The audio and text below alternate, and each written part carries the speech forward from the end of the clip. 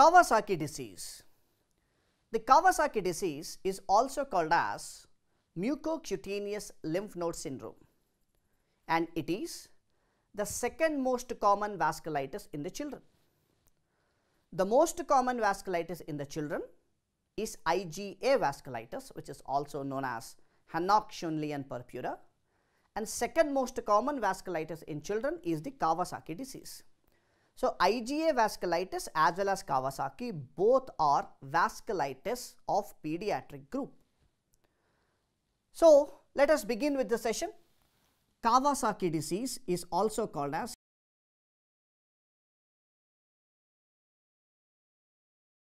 mucocutaneous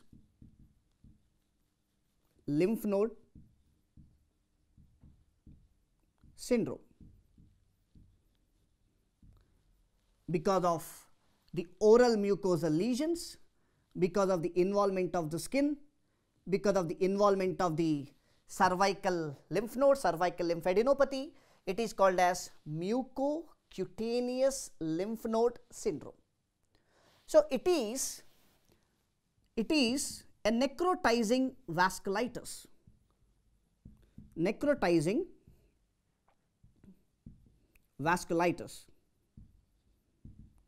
of medium sized vessels, necrotizing vasculitis of medium sized vessels,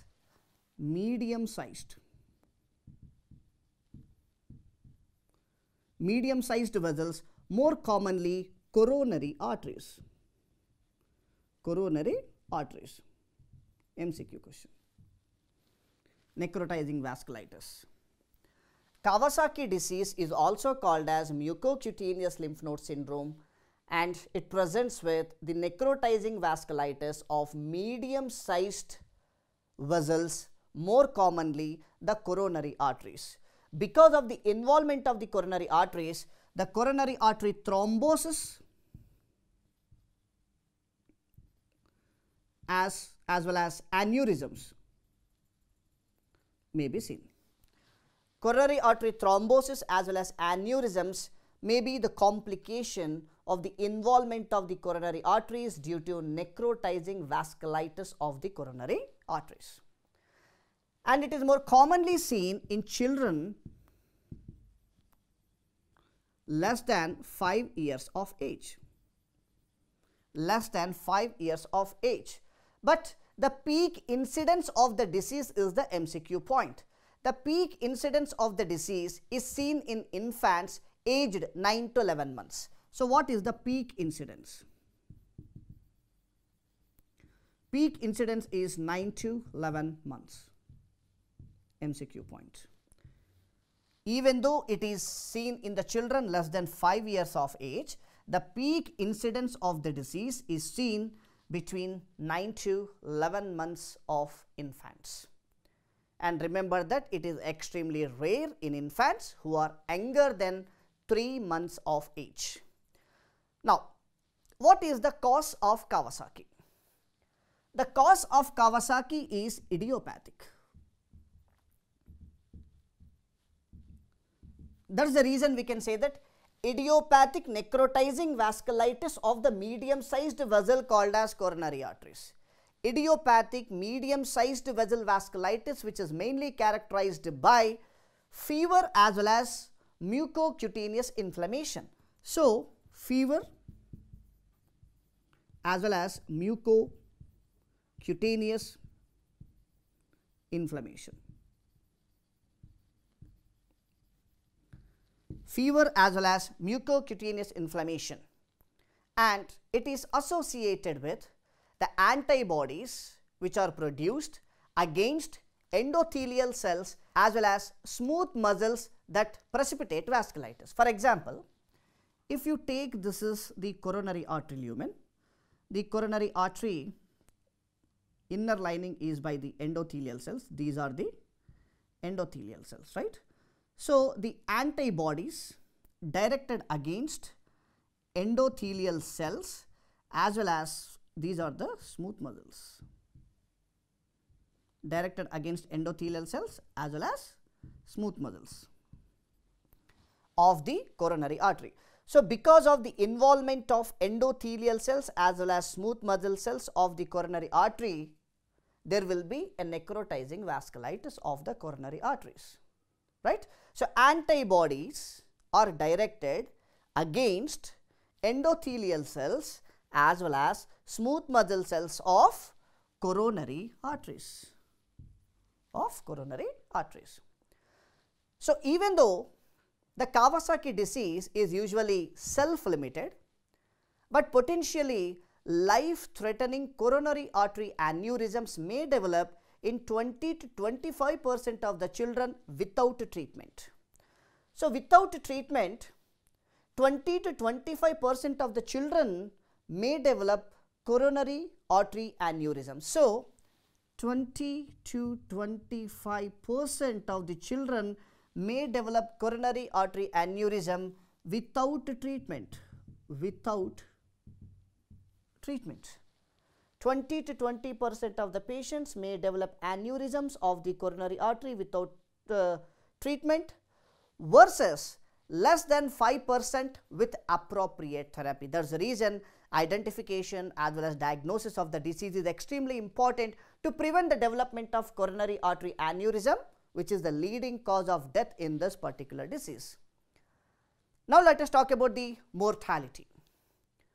Mortality most often occurs within the first weeks to a year after Kawasaki disease, mainly due to ischemic heart disease. So, the mortality is more commonly due to cause of death, COD. Cause of death in Kawasaki is due to acute myocardial infarction, mainly because of extensive coronary artery thrombosis and aneurysms. The aneurysms may rupture and may develop acute myocardial infarction.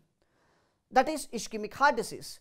So, death of the children of Kawasaki is more commonly due to acute myocardial infarction. That is the reason the most common cause of acute myocardial infarction in children will be Kawasaki disease.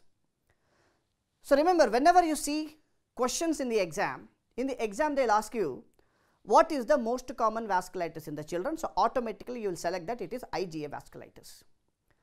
But sometimes they will ask you what is the vasculitis which causes high mortality rate. What is the vasculitis which leads to acute myocardial infarction in children? Then your answer should be Kawasaki disease. The vasculitis which has leading cause of death in children is Kawasaki. But most common vasculitis without talking about mortality, IgA vasculitis. That is the reason, remember that Kawasaki disease is the most common cause of acute myocardial infarction in the children, and very, very important MCQ point. Leading cause of death in Kawasaki disease is due to ischemic heart disease, that is acute myocardial infarction is mainly because of thrombosis as well as aneurysms. Aneurysm may rupture, lead to acute MI. But if you see the infants who are younger than 6 months of age may be at increased risk of aneurysms, even though the peak incidence is seen between 9 to 11 months, right. Now, let us talk about the classic case definition of Kawasaki disease. How can we diagnose this Kawasaki disease? Fever is the presenting symptom. Fever lasting at least of 5 days or greater than that. So, fever should be present in a Kawasaki disease, but it should be at least of 5 days of duration or greater than that of 5 days of duration. Along with fever, if you have presenting symptoms like bilateral bulbar conjunctival injection without exudate, bilateral bulbar conjunctival injections without exudate, one presenting feature along with fever. Second one will be oral mucosal changes like cracked lips, strawberry tongue. Remember that strawberry tongue in a pediatric group means think of Kawasaki disease, or maybe a diffuse erythema of the mucosae. So, diffuse erythema of the mucosae, strawberry tongue, cracked lips, these are the important manifestations of the Kawasaki disease. Along with this, the third one will be changes in the extremities like erythema, induration or peeling of the skin. and exanthem, which is widespread rash, is called as exanthem. And last will be cervical lymphadenopathy, which is greater than 1.5 centimeter in diameter. So along with the fever, if all these presenting symptoms are seen, then you can say that it is the diagnosis of Kawasaki disease. Now let us talk about the laboratory findings of Kawasaki disease. In the Kawasaki disease, because of the necrotizing vasculitis, greater extension of inflammatory infiltrates, there will be an elevated ESR, erythrocyte sedimentation rate, elevated C-reactive protein, leukocytosis, as well as thrombocytosis. These are the lab findings.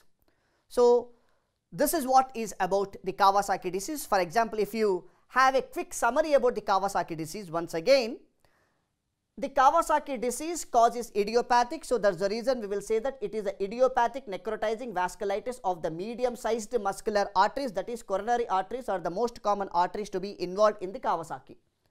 It is also called as mucocutaneous lymph node syndrome, right?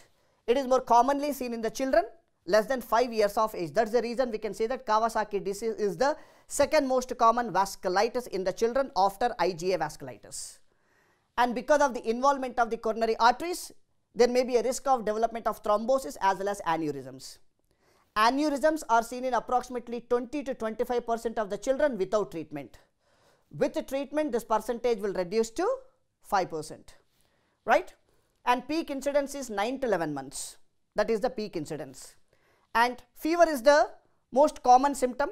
Along with the fever, there will be a mucocutaneous inflammation, right? And remember that the most common cause of acute myocardial infarction in children is the Kawasaki disease. So the most common cause of death in Kawasaki disease is due to acute myocardial infarction, right?